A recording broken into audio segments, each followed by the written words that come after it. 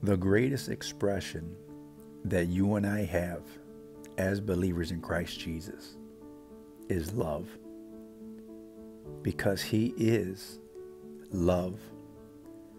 Now, I'm not talking about a love that is the phileo or the conditional love.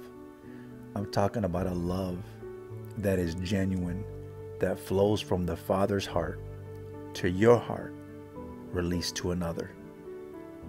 See, and one of the things that I was thinking about just a minute ago is people in the presence of those that allow love to flow through,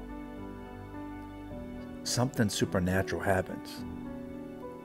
See, love in the midst of those that gather together where two or more are, when God says He will be in the midst, the word says He is love. So when love manifests supernatural, His presence, His healing, His touch, His forgiveness, His mercy, His kindness, His gentleness, wiping away all the shame, wiping away all the pain. It's as if in these moments when the expression of who and what we carry as sons and daughters of God in Christ Jesus, this expression of love is displayed.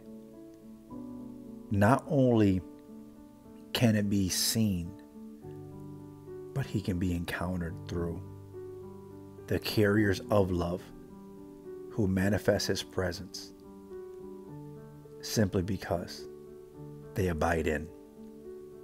They abide in the one, and they trust in the one, and they love God, and they love people. So let the expression of love be felt everywhere you go. Let the expression of your love, full of grace, full of faith, as you lay hands upon people, let the Father's love flow. As you minister to that individual, let the heart of the Father and His love flow. As you encourage your brother or your sisters, let the love of the Father flow.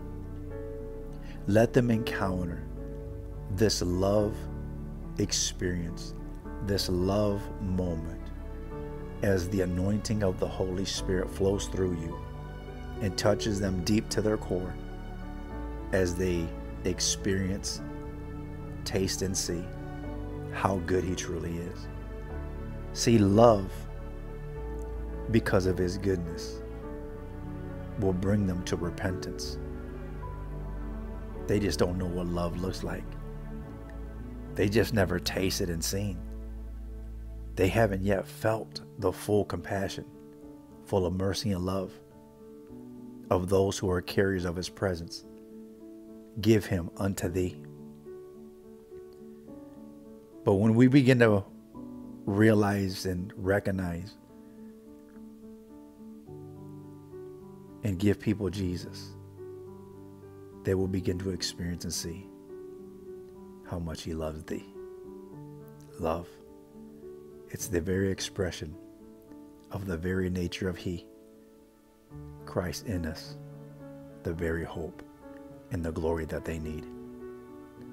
See, when you and I were sinners, Christ died.